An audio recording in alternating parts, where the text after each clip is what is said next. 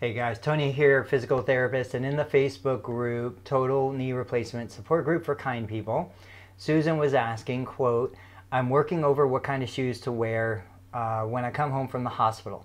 Would flip-flops be okay? No, they won't. Don't wear flip-flops.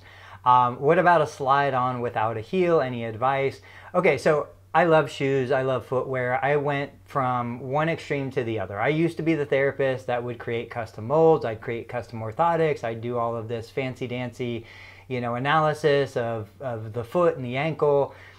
I've kind of changed my ways. I am now more in the world of a minimalist. I tend to want the foot to move freely as much as possible.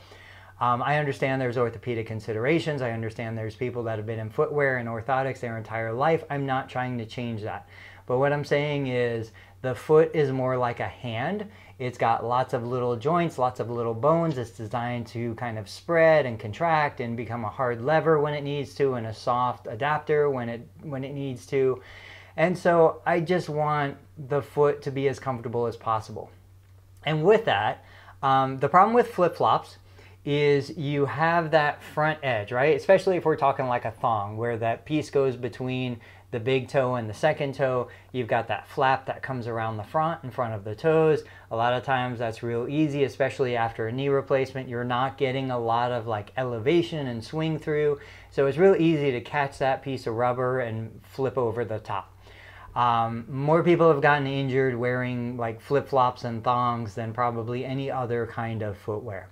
Now you asked about a slide-on open heel. I do like that. I have changed. I used to be against Crocs. I think Crocs are a great option.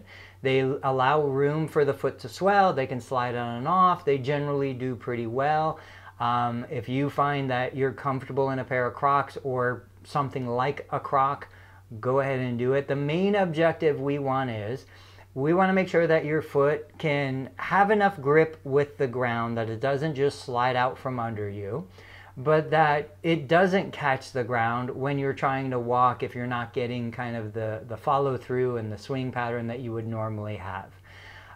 We want something that's going to allow the foot to swell both vertically but then also spread horizontally. We want something that's easy to get on and off, so it's actually an aqua sock, but it's like a neoprene cover, a thin rubber sole.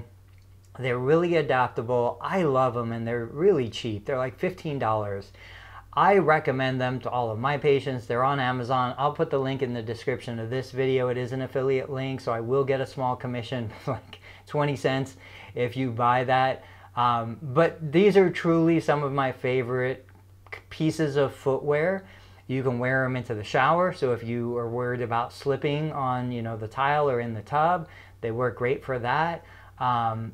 If you don't wear them at the hospital, I would not wear anything from the hospital into your house.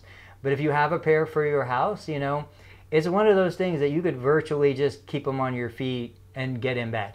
They're as long as you can keep them clean, they work really well.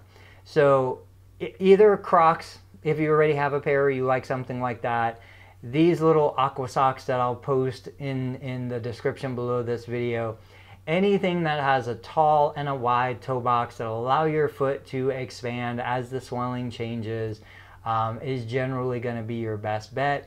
But the most important thing is you want something that's easy, because the more you get on your feet, the more you move around without doing too much, the better your recovery is going to go. So I hope that was helpful. I'll catch you on the next video.